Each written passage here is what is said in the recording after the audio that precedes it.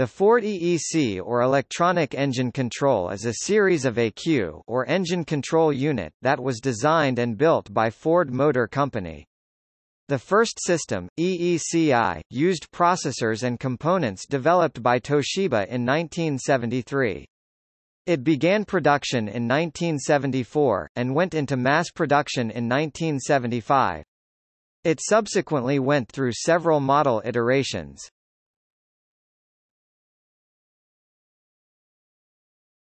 Topic: EEC I and II. These two modules used a common processor and memory so they can be described together. The microprocessor was a 12-bit central processing unit manufactured by Toshiba, the TLC-S12, which began development in 1971 and was completed in 1973. It was a 32 square millimeters chip with 2,500 silicon gates, manufactured on a 6 micrometers process.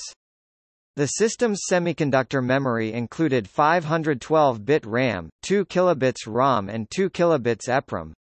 The system began production in 1974, and went into mass production in 1975. Ford's internal code name for the TLC-S12 microprocessor was PM11, or Poor Man's 11, implying it was a stripped-down version of the, then popular, Digital Equipment Corporation PDP-11 computer. A PDP-11 was used in a vehicle in the first half of the 1970s for proof of concept.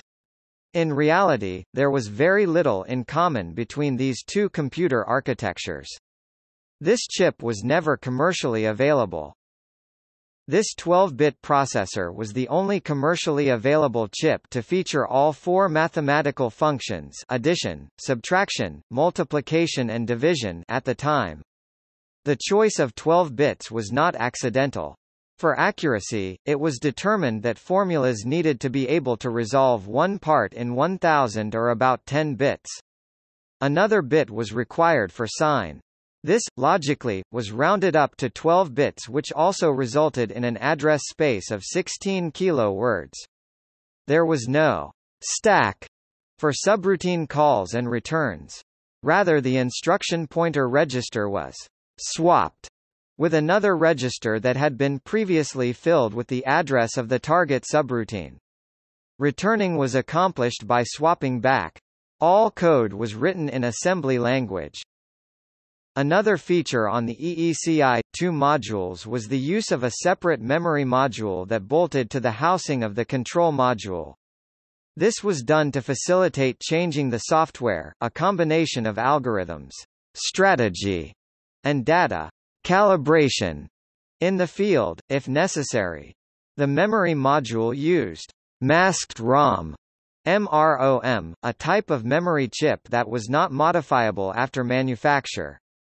The memory module also featured some switches that could be changed in the field. The strategy would read these switches and retard the spark advance for vehicles experiencing pre-ignition knock. The processor module featured a 10-volt reference for its analog-to-digital converter, which was used to gather data from various sensors. This could have been an issue as the available power to the module varied above and below 10 volts during engine cranking. The problem was solved by several steps. First, all sensors used a ratiometric measuring method that ensured accuracy in spite of varying reference voltage. Second, during cranking, a special circuit triggered the ignition system in synchronization with the reference pulses from the engine. Third, the processor was not allowed to start until the internal voltage was stabilized above 10 volts. The EEC-II controlled air-fuel ratio via the Ford proprietary Model 7200 Variable Venturi (VV) carburetor. This was the last carburetor designed and built by Ford US. It was considered to be the pinnacle of carburetor design. Air-fuel ratio was controlled by a stepper motor that operated a rack which moved a pintle that opened and closed the float bowl vent. When closed, no air could enter the bowl, causing the fuel mixture to be lean. When open, the fuel mixture was rich. While this carburetor worked well, it was extremely expensive to manufacture. Each carburetor was hand-calibrated in a pressure-controlled room. Although there was much in common inside the box, the size, shape and main connector were different between EEC I and II. The processor design was significantly upgraded as a candidate for use in EEC-III but was not chosen.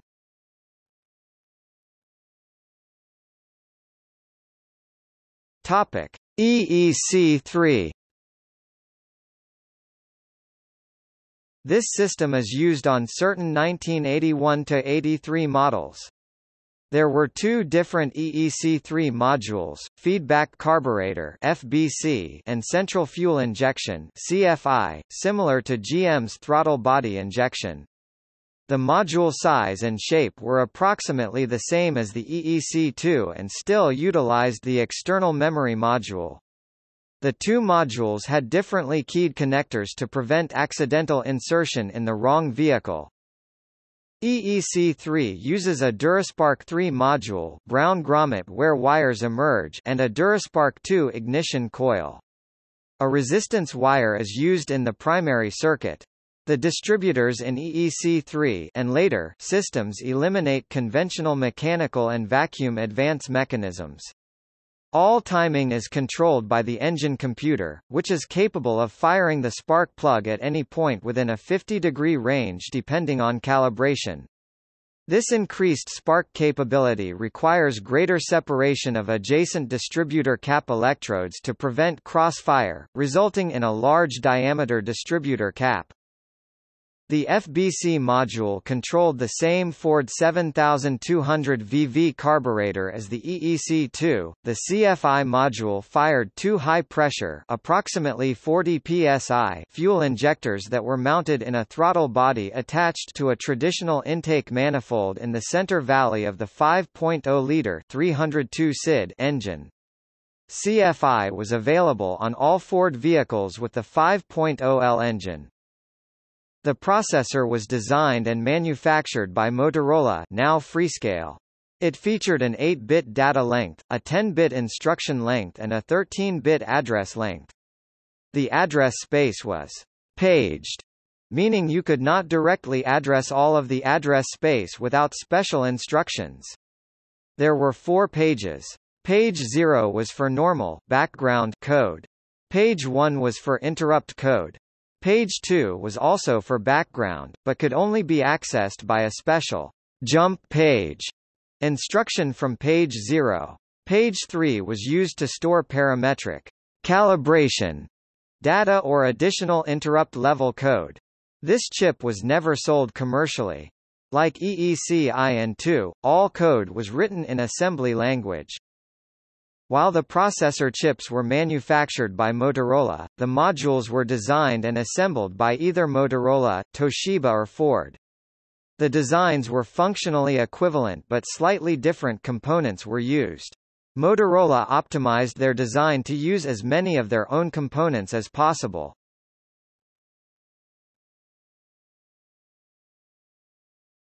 Topic: EEC-IV. Preliminary design work in EEC-IV started even before EEC-III was in production. Over time, there were many different modules designed around this processor. It is likely that more Ford vehicles were produced using engine, powertrain control modules (ECM, PCM) based on variations of this design than any other module that Ford has ever used. Unlike previous EEC systems, EEC-IV uses a small ignition module called the TFI or TFI-IV, Thick Film Integrated Ignition module. It is usually gray in color and was originally mounted on the distributor. Later models have the TFI module mounted on a heatsink in the engine compartment. It is prone to damage from heat.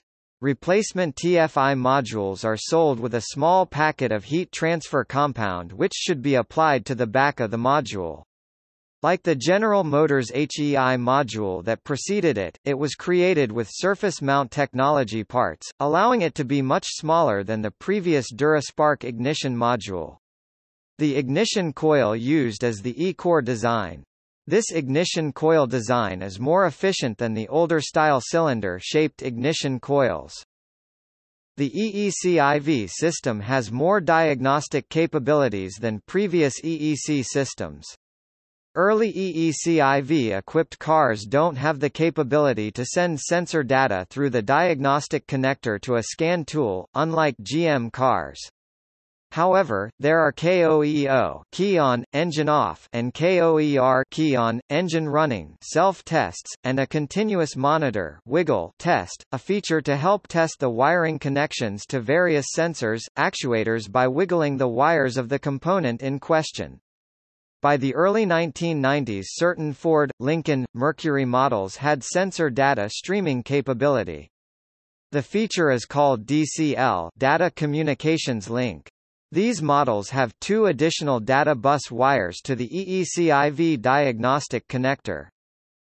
The EEC-IV computer was built around an Intel-designed 8/16-bit processor called the 8061. This chip was never sold commercially, but a close variation, the 8096, was extremely popular. The major difference between these two chips was the external instruction, data bus. Ford wanted to minimize the number of pins used for input and output, so Intel designed a unique bus MBUS that multiplexed address and data onto an 8-bit bus. Several additional control lines were used for transferring information on this bus. Because of the unique nature of the bus, custom memory chips were required. EEC-IV first appeared on the 1983 1.6L FE, 2.3L high-swirl combustion HSC, 2.3L FE turbo and 2.8L truck engines. With the Escort, the base engine was the same as all U.S. Escorts, the 1.6 LCVH, but featured unique intake and exhaust manifolds in addition to FE. This was non-sequential FE, meaning 1/4 of the required fuel for each cylinder was injected into the intake manifold, near the intake valve for each cylinder firing. The first EEC-IV module was unique from future modules in many ways. It had a unique edge card connector. This was a cost savings over the EEC-I, II pin and socket connectors, but was quickly abandoned due to reliability concerns. It utilized a 40-pin DIP IC package which limited the number of inputs, outputs. It also used only one memory chips which contained 8 KB of MROM instructions, data and 128 addition bytes of RAM. All future EEC-IV modules used a unique through-hole IC package with staggered pins on all 4 edges. This allowed all available I/O to be utilized. Memory quickly grew to two 8K, 128 MROM, RAM chips and then a separate 32K MROM and 1K RAM. Bus loading limited the design to 2 external memory devices. Intel only manufactured chips, not modules. Eventually there was a unique MBUS UVEPROM designed and manufactured by Intel. Motorola and Ford Electronics Division, precursor to Visteon, designed and manufactured the modules. After several years of Intel being the sole supplier of processor chips, Ford persuaded Intel to share the design with Motorola and allow them to produce 8061 chips, but only for consumption by Ford. Over the years, there were many variations of EEC-IV modules depending on the number of engine cylinders and the types and quantities of inputs and outputs. There were even a series of special EEC-IV modules designed for use in Formula One race cars, making Ford one of the earliest adopters of digital electronics on a race car. These EEC-IV were used on the Ford Cosworth 1.5L turbo Formula One engine in 1985. This engine with the EEC-IV was used by Haas Force F1 aka Haas Lola. This team employed both Ross Braun and Adrian Newey.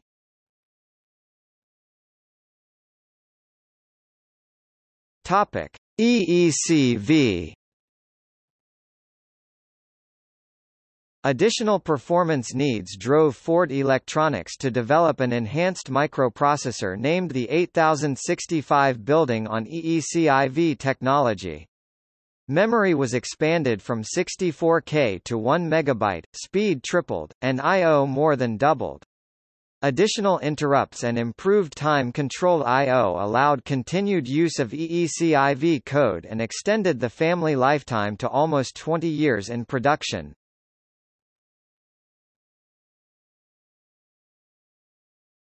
Topic: EEC-VDPC.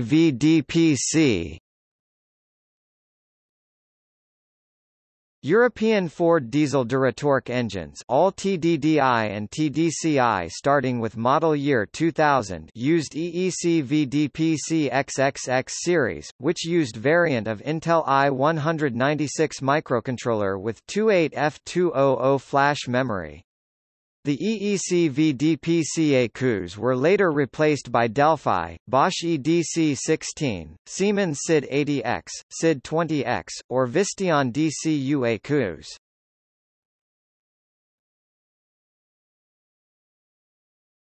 Topic: Visteon Levanta.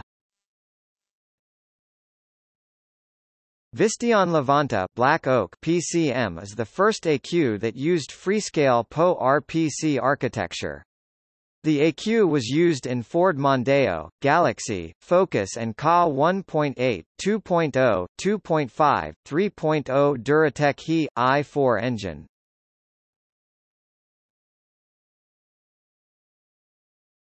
Topic: EEC 150. EEC 150 for 3.0, 4.0 volts 6/4.6 SOHC engines uses PowerPC, however compared to Visteon Levanta the ECU is closer to EEC-V by design.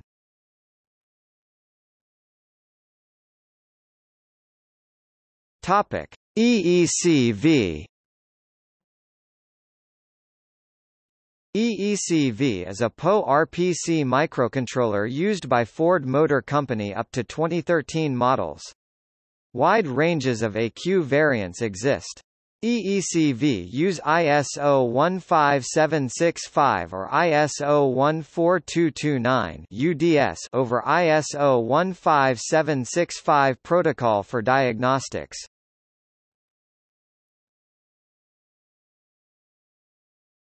Topic: EEC-VII and beyond.